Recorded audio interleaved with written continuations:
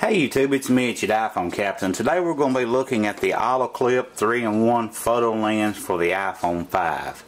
And you can see here I've gone ahead and unboxed it, and there's really not a whole lot to see on the box. It does have some pictures on the back that you can see where the fisheye, macro, and wide angle lens was used to take those photos.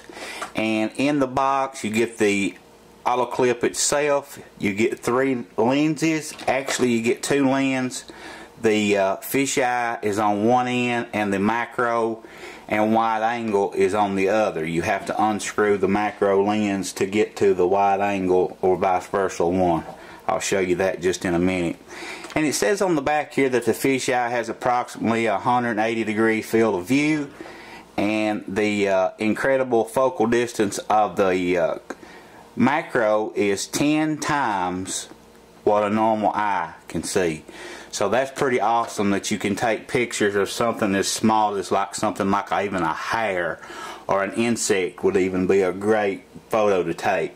So let's go ahead and open the box up and let me show you what you get inside the box.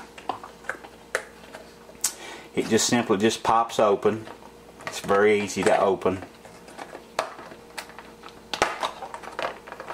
Flips open like that, and once inside you get a little instruction booklet here. You can read that if you want to. You get some Olloclip cards.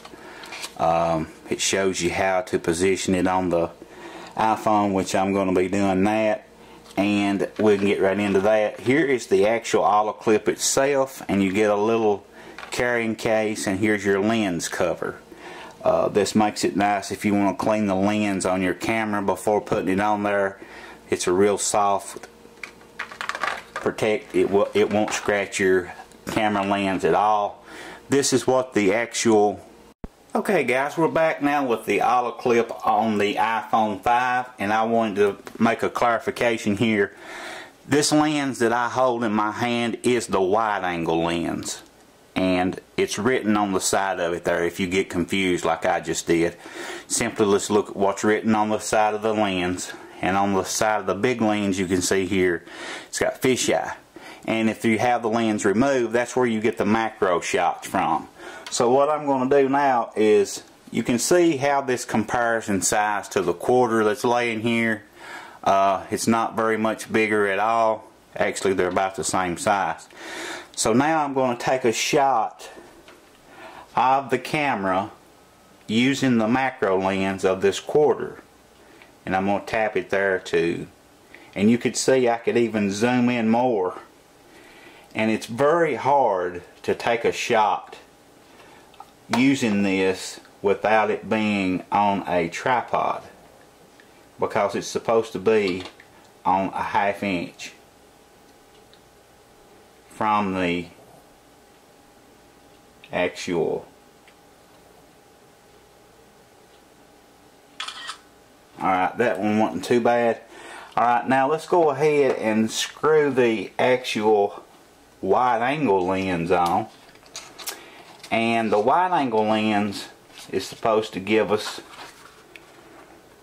I think it said 180 degrees field of view, or that may have been for the fisheye. The fisheye was 180, and it says the wide angle expands the native viewing angle by 2 times. Okay, so let's look at how it looks through the lens. Alright, here is... Alright, the first shot I'm going to take here is just about with the wide angle lens, and we're going to compare it to one that to see how it looks just with a regular photo, just without any lens, just taking it through the iPhone 5. And you can see that there's quite a bit of difference in it as far as the range of view, especially. That's what I was trying to get you to see. Now we're going to look at the fisheye, and this is probably my favorite out of all of them.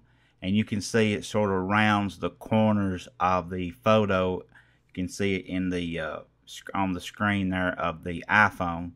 But overall, this is a very compact accessory. If you want to get better pictures, I can recommend it highly. It works without any kind of glitches, and it will make all your photos better As you can see, here's the shots we took during the video on the screen now.